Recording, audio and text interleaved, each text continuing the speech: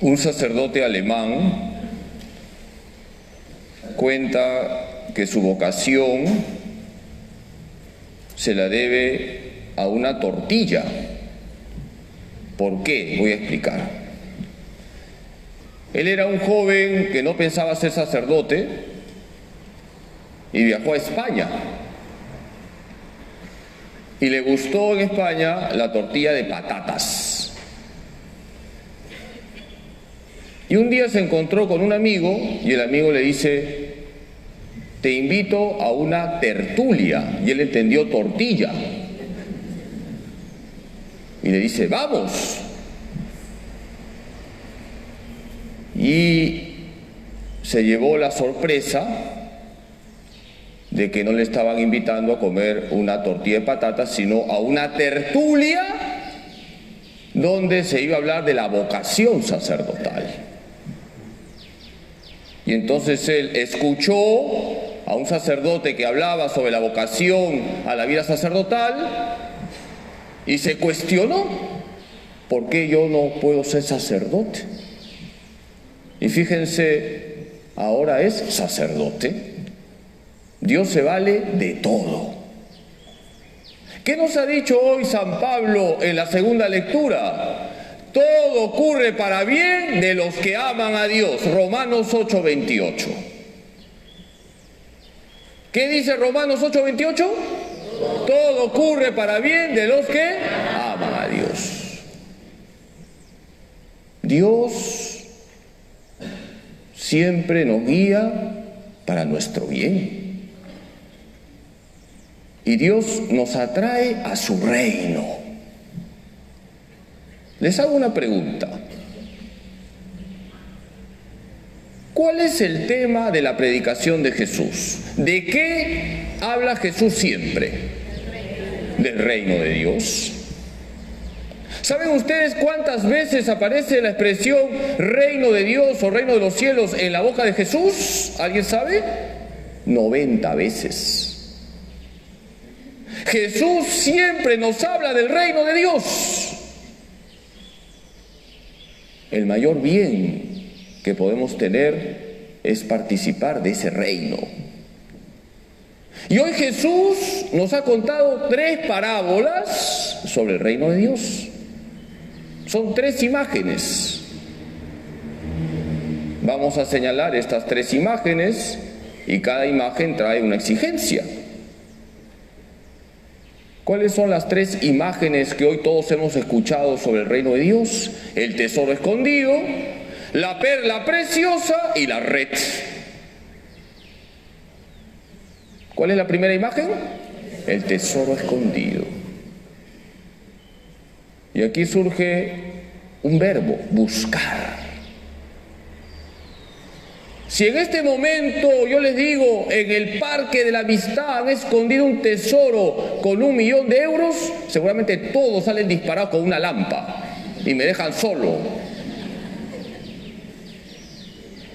Tenemos que buscar el reino de Dios. ¿Qué significa buscar el reino de Dios? Buscar a Dios todos los días. ¿Y cómo buscamos a Dios todos los días? Ya lo saben. Buscamos a Dios todos los días cuidando nuestra oración, que como siempre les he dicho, debe ser diaria. Buscamos a Dios todos los días haciendo bien nuestros deberes. Haz bien tus deberes. Ahí tienes un encuentro con Dios. Busca a Dios en las actividades que haces a lo largo del día. Hazlo todo siempre en la presencia de Dios. Buscamos a Dios también en la persona que nos necesita.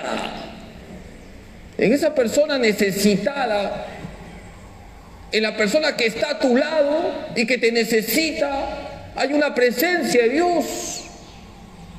También hay una presencia de Dios en la persona que nos ayuda, que nos corrige, que nos aconseja. Hermanos, tenemos que ser buscadores de Dios, buscar todos los días el reino de Dios. Y yo les pregunto, esa búsqueda en este mundo en algún momento acaba? ¿Sí o no? No. Hasta el último segundo de nuestras vidas tenemos que buscar el reino de Dios, buscar a Dios. Dios siempre nos va a superar. Santa Catalina de Siena decía: oh Santa Trinidad, cuanto más te busco, más te encuentro. Y cuanto más te encuentro, más te busco. Dios me supera siempre. Somos buscadores de Dios. Y esa búsqueda acabará en el cielo. Ahí ya no vamos a buscar a Dios, lo veremos, lo contemplaremos. El primer propósito de hoy es ser buscadores de Dios todos los días. ¿Cuál es la segunda imagen que hoy Jesús nos habla sobre el reino de Dios? La perla preciosa. Si tú tienes una perla preciosa, ¿qué haces con esa perla? La cuidas. Aquí tenemos un segundo verbo: cuidar. Cuidemos nuestra pertenencia al reino de Dios. Que nadie nos saque del reino de Dios. Que nadie nos lleve al reino del mal.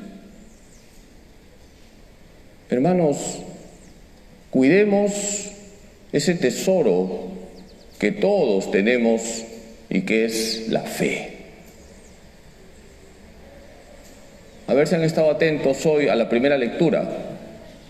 ¿Qué libro de la Biblia hemos proclamado en la primera lectura?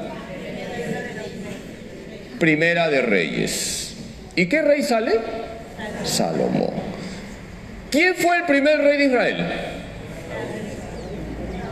Saúl. El segundo, David. Y el tercero, Salomón. ¿Y qué es lo que Salomón le pide a Dios? Sabiduría. Salomón pide esa capacidad de discernir entre el bien y el mal. Hermanos, hay que ser sabios. Cuidemos esa perla preciosa que es la fe. No dejes que nadie te quite la fe. No dejes que nadie te saque el reino de Dios. Lo más bonito que le puede pasar a una persona es encontrarse con el Señor. Cuidemos nuestra fe. El sabio es el que siempre elige a Dios. El necio, el que desconecta con Dios. Antes de la misa, antes de ponerme los ornamentos, Octavio, mi gran acólito, me alegró el día. Me dijo: Padre, hoy cumplo un año de mi posición de túnica, quiero confesarme para recibir bien a Jesús. Un aplauso para Octavio.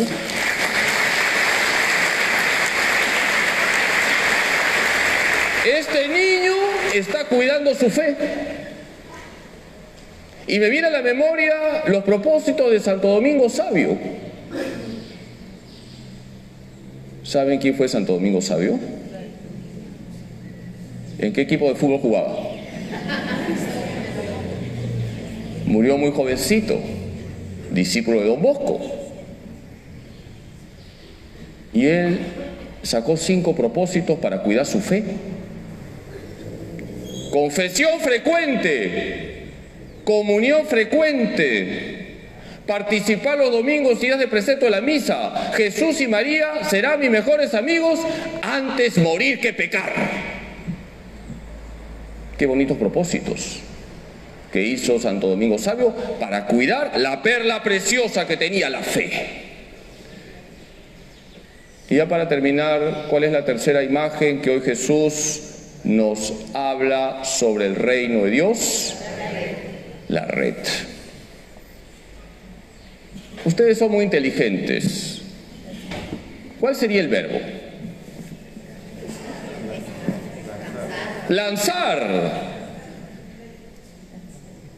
una red se lanza. Ahí viene, hermanos, la tercera exigencia de hoy, el apostolado. Hay que lanzar la red. Hay que lanzar la buena nueva del reino de Dios, reino de verdad y de justicia, reino de paz y de caridad. Todos los días hay que lanzar la red. Dice Jesús que se lanza la red y se atrapan peces buenos y malos. Y al final se hará la separación. El juicio es de Dios. Dios es infinitamente justo. A nosotros no nos corresponde hacer el juicio, sino a Dios. A nosotros nos corresponde lanzar la red y usar todos los medios para comunicar la buena noticia. Hermanos, estamos siendo bombardeados por el mal. Todos los domingos les estoy diciendo lo mismo, porque hay que contrarrestar este bombardeo de mal. Hoy en día se usan los dibujos animados para pervertir a los niños, las películas para pervertir a los adolescentes. Tenemos que lanzar la red para difundir el bien. Gracias a Dios hay mucha gente que lanza la red. Y tenemos que difundir las cosas buenas que se hacen. Por ejemplo, yo les recomiendo 2 películas, Nefarious y la que se va a estrenar. ¿Cuál es la que se va a estrenar? El Padrecito de Cantinflas. El sonido de la libertad. Difundan esas 2 películas. Nefarious, que nos habla de cómo está actuando el diablo en el mundo, y el sonido de la libertad, donde se nos habla de la maldad que existe en el mundo, concretamente de la prostitución infantil. Vamos a pedirle hoy a María Santísima, nuestra Madre, que nos ayude a vivir estas 3 exigencias que trae el Evangelio. Que la Virgen nos ayude a ser buscadores de Dios todos los días. Que la Virgen nos ayude a cuidar la perla preciosa, nuestra fe. Que la Virgen nos ayude a lanzar la red, a ser evangelizadores a tiempo completo. Que así sea.